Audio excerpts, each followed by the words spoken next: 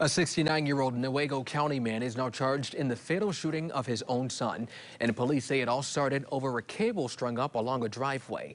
Daryl Dakin was officially charged just before 5 o'clock today with open murder for shooting 38-year-old Joshua Dakin earlier this week.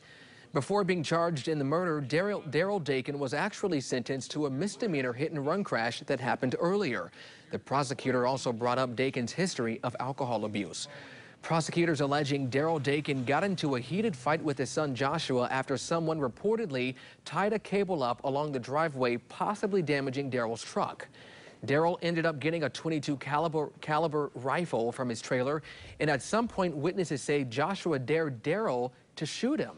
Daryl fired one shot that didn't go off and then shot a second time, hitting Joshua in his back. That bullet pierced his lung and his heart.